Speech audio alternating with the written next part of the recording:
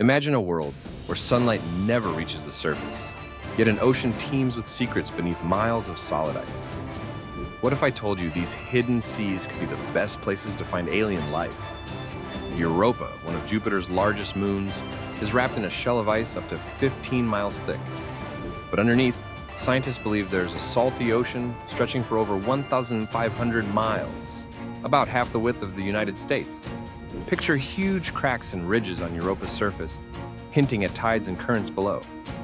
Now, travel nearly 800 million miles farther to Saturn's moon Enceladus.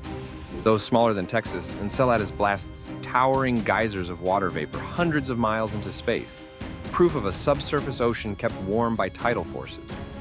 These plumes even contain organic molecules, the building blocks of life. Moons like Ganymede and Titan may also hide vast underground seas. Why does this matter?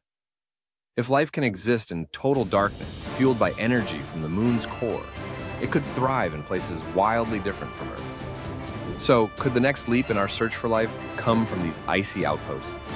Want to make your own fascinating videos for fun or profit? Click the description link to get started today.